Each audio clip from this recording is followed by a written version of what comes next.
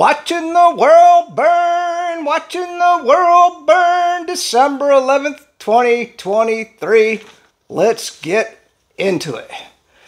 So I was making a video about how the media deceives you with how they present the facts on everything. And I was out in the forest and we got rained on. And he came home a muddy mess, so I had to give him a bath. So he's a wet rag right now, but he's still the boo dog, So the first thing, I want to get that video out of the way. So I'm out walking the dog. There he is in all his glory. But I wanted to make a quick talking video. So trying this in Ultra HD 30. We'll see how this turns out. So I always like to let you know the settings so that if you do make your own videos, we'll see how this turns out. And I'm not using super steady, so I don't know, because the lighting here is kind of dim, and that's why I'm going with 30 instead of 60. So let's see. First thing I wanted to talk about is how you get manipulated by the media. So I'm listening to the news, and they come out and they said that the UN rejected the ceasefire in Gaza. The UN. You see how you're led and you're deceived? The context of that it wasn't the UN, it was the United States. The United States was the only vote. And 133 countries voted for, the ceasefire, and the United States vetoed it. So when they say the UN, they should say even Great Britain abstained. So it was the United States. So you see how you're misled? The UN rejected the ceasefire agreement. The next phrase that I got from the news report, they said that they didn't want to stop the collective punishment of the Palestinians. The collective punishment. And collective punishment sounds to me like you got 4 or 5 people and you line them up and you spank them, right? That's collective punishment. That's kind of a nice way of putting it, instead of saying the death of tens of thousands of children in the extermination of the Palestinians. That would be a better way to put it, rather than collective punishment. Just sounds good, doesn't it? Sounds good. Because I got another factoid to add to that video was, when you hear the media report on what Israel is doing to the Palestinians, they always say the war against Hamas, the war against Hamas. Hamas is down in their tunnels, man. So every bomb, there was I think they reported 200 bombs dropped today. Do you think that really killed a single Hamas soldier? It might have. I kind of doubt it. I think that, but it certainly killed a hell of a lot of Palestinians, and Palestinian children and Palestinian women. So, when they say that the war against Hamas, no, it's the war against the Palestinians. It's the extermination of the Palestinians. And I'm going to continue with that on my videos. I know that turns people off. So let's just get into the news. I've got a few things here, and then we'll get into a couple of tweets. China just bought another 600 tons of gold. So don't tell me they're not going to be putting their currency on some sort of gold standard as they get away from the dollar, as the whole world gets away from the dollar. And believe me, that's going to blow back on us here in the United States big time. Russia is advancing on all fronts. I don't know if you've watched any of the YouTube channels, but pretty much everywhere the Ukrainians are folding. And I say folding, I mean, my God, I don't even know why they're fighting anymore. In fact, let's get to the first tweet right here, is since I got into that. And this is Geoman on X. He says, "My dear Ukrainians, I told you many times you do not die for Ukraine. You die for BlackRock and the corrupt Bandera Nazi gang in Kiev." And then he goes into our source in the OP, I'm not sure what the OP is, maybe somebody tell me what this, said that Andre, Ermark, flew to the United States to meet with the management of BlackRock, to whom he offered a full package of opportunities in Ukraine. "We are ready to give up all strategic enterprises and land if the corporation helps to obtain a new package of military and financial assistance."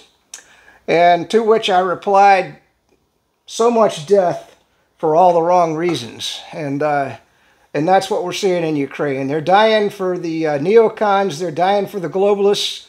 They're dying for BlackRock, but they're not dying for Ukraine. Ukraine is going to come out of this shell of what it used to be.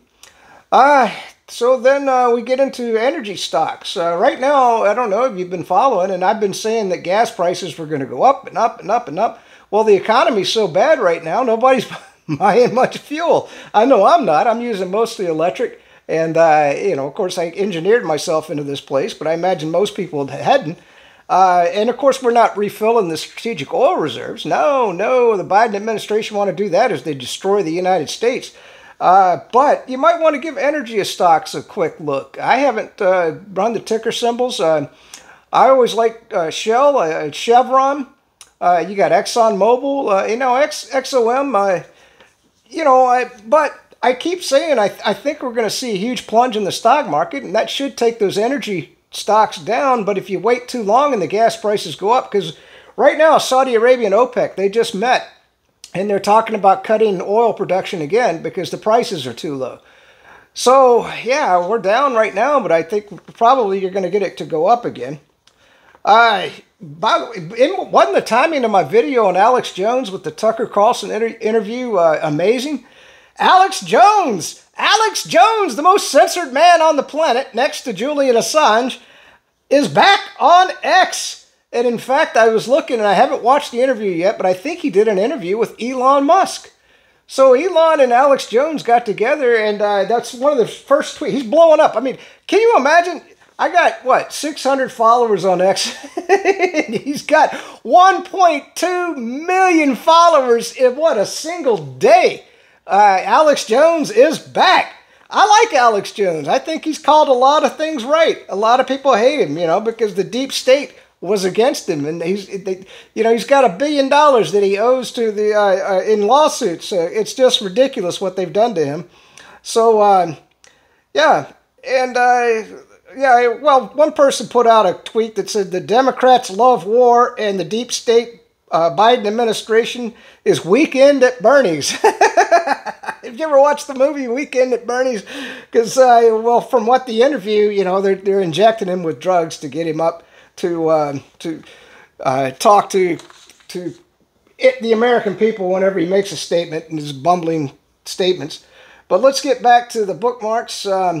Kim Iverson, the Israeli study concludes this war is worse than any other, including World War II, which means the United States is standing aside and allowing Israel to commit a Holocaust against an imprisoned people they don't want on their land. Now, these are her words. I tend to agree with most of what she said. It is a Holocaust. It's an well, I wouldn't call it a Holocaust. It's an extermination, you know. But, yeah, I guess the phraseology is there. At the UN Security Council, France, Switzerland, Japan, China, and Russia all voted to stop this war. Even the Brits wanted to stop it, but didn't want to upset the US, so they're cowardly abstained from voting. Now, you'll watch that in the video. But let's get to that video. I'm sorry. The next thing that got me was I'm listening to the I can't remember. It's Judicial Watch on the radio. Of course, for Freedom Watch, I think is what they're called. And he was talking about the anti-Semitism on these Ivy League campuses. And if you watched my last video, I was talking about the fact that calling somebody a name is okay. You can call me asshole anytime you want. Everybody does. Everybody calls me an asshole. And but a kid was suspended from one of the Ivy League campuses for calling a black person a water buffalo. Can you imagine? Called him a water buffalo. I think that's freaking hilarious. But they got suspended because they said that was racist. You're racist, so you can't call black people water buffaloes, you know, but you can call a white person a honky or an asshole. So there you go. You know, that was the first one. The second thing that got to me was that I don't understand is if there is, because there's a difference between calling somebody a name and a threat or harassment. Okay, those are three different things. And of course, harassment and threatening usually go side by side. So, you know, a threat, like, let's just use the phrase, hey man, watch your back. Now that's not a threat, right? That's just somebody saying, hey man, it's a tough world, or you're going into a tight situation. Watch your back. Now it's different when you say, watch your back, I know where you live. See the context? That's a threat. You can't say that to somebody. Well, you can, and if you're a Democrat, you can say that to a Republican. But anyway, so that's see how the context means everything. Now, if these Jews are being threatened, I know where you live, Jew. That is anti-Semitism. Okay, that is anti-Semitism. So yes, that type of speech should not be allowed because it's a threat. You understand? Just like going online and saying you're going to blow something up, that's a threat. Or you're going to shoot somebody, that's a threat. Saying you're going to shoot somebody, So you got to get the context around the language, to call a Jew, you damn Jew, that's fine. I would never do that, but I mean, what the hell? It's you're just calling them a name. You're not threatening them or you're harassing them. So that was the next thing. But the thing that got me was if the Jews are being threatened at these Ivy League schools and their parents are paying upwards of $100,000, from what I understand, either for a semester or for the year, for their kid to go to the school only to be harassed or threatened. If you're a Jew, why are you sending a kid to an Ivy League school?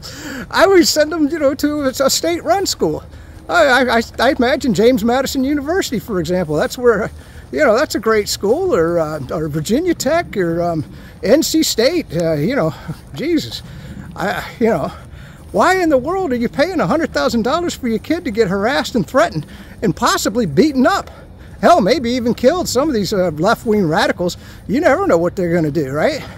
So that's the first thing. But I understand why they do it, because if you graduate from an Ivy League school, you get the golden parachute.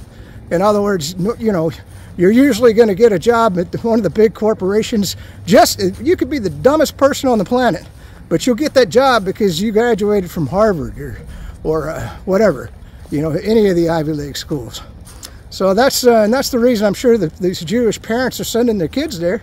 But once again, why are you, if your kid is threatened and they could be physically harmed, why are you paying $100,000 for that if you're Jewish? I don't understand.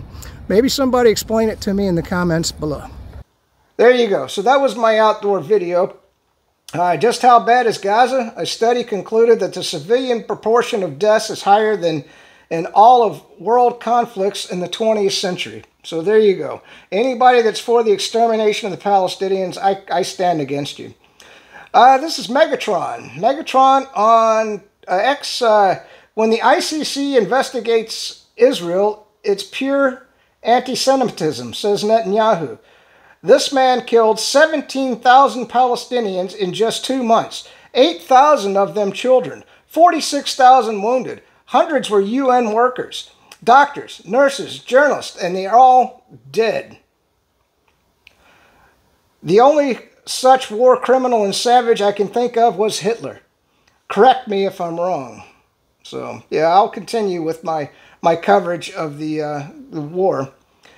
Disgusting, Kim Everson. The result of the UN Security Council vote for a ceasefire in Gaza proposed by the UAE. Against it, 1 vote. For it, 13 votes. There you go. All right. So, and I talked about that in the other video. Let's keep going with the news. Good Lord. China's financial markets are collapsing, from what I can tell. And that should affect the rest of the world. But then they're just going to revalue onto gold, obviously, if they're buying 600 tons of gold. So we'll see where that goes. Good Lord, the U.S. debt clock. Have you looked at that recently? Holy shit. 34 trillion now. It's gone up 2 trillion in, what, a couple of months? I mean, don't tell me we're not going to have hyperinflation here. So the Federal Reserve will have to monetize the debt, which means bank bail-ins. So if you've got money in the bank, it ain't safe, man. You need to at least pull out a nice, substantial cash position. Of course, if the dollar devalues, it's not going to matter. But you need to buy up assets. And I've listed a number of assets. In fact, I got a new one for you here in just a minute. Let's bait that to the end of the video. New mortgages with the new high interest rates are averaging $3,000 a month. Who the hell can afford that? I guess if you're making $200,000, $300,000 a year. But, you know, when you can bank in that it's not just the $3,000 a month mortgage payment. You got your taxes, you've got your mortgage insurance. You know, my God, I can't even imagine how anybody's buying a house right now, other than they're an idiot. You know, and so I've done videos on this about alternatives. I mean, what can you do, especially if you're a young person? A trailer park. I like the trailer parks. Usually you can get into a trailer and rent it, and it's not a bad place to live, assuming that it doesn't leak, and some of them are in bad shape, and there are some drug addicts and stuff that live in these trailer parks. You're going to have to search around and find a good one. But, I mean, usually you can rent them for under $1,000, which is a lot cheaper than an apartment right now. You know, and then there's always the option of buying a little piece of land out in the country. If you've got a little bit of cash on the side, and just stick a trailer on it, and hopefully you can bring in some electricity and water. I mean, I know that gets expensive.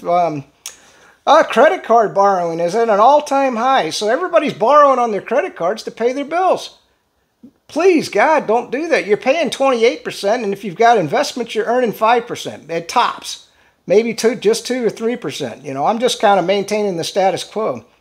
Gold hit a all-time high. Will silver follow? And so I wanted to throw this out. Silver actually dropped a little bit. It's a good purchase right now. I can't do anything. I don't have the money, but you might want to look at it. It's under $24 again. And SD Bullion has the Britannicas on sale. But I wanted to tell you to wait till Monday. Wait till Monday, and they might they usually run a sale on Monday. And but I mean, you know, then you're going to say, well, that cybersecurity guy, price went up $2 on silver before I could buy it. You make your own decision. So now we get to the last thing on the video, and this was a YouTuber who recommended this. I have not even looked into it, but he did say that Bill Gates and Bezos and a couple of the big names are investing in this stock. So UREKF. UREKF Lithium, and it's a Canada company that's going to be mining. Well, they've got prospects of mining some lithium. Now you'll lose all your money. Don't listen to me. But you know, it's at 38 cents right now. You know, and that's what I do. I throw out money on these mining positions, and you nibble away at it. You know, each month I might just throw $300 or $400 on these penny stocks, and like I said, the greatest amount of money I ever made was on a penny stock. And it offset all my losses in my entire portfolio. So if you hit one, you know, you can be off to the races, but you certainly don't throw all your money at it. And you just nibble away at some of these positions. Rick Rule is a great person to run some of these ticker symbols by. He's got a free analysis of the ticker symbols. And then there's also, and I got to find out what this, I was watching a video, BubbaTrading.com, and he says he's got a free book on trading options, and that's something I've really wanted to look into. And if you watch the Economic Ninja and some of these YouTube channels, they're offering courses that you have to buy. But it sounds like this guy's been in the business for like 40 years, and he's offering his book for free. It's a PDF, you know, you're not going to get the printed copy. And so I'm going to look into that. And last thing is the solar panels on the house. And I said I will be doing a video on that. So a little more information on putting solar on your house. Okay, I do think it added to the structure of my house. So that's a positive thing. When I looked at the billing on it, what happens is that the salesman, of course, lied to me, as salesmen all do. And what happens is you're on a graduated increasing amount that you have to pay each year. So the first year it's like $83 a month. Well, I'm paying $150, $200, $300 in the summertime. So $83 a month is going to save me a hell of a lot of money next year.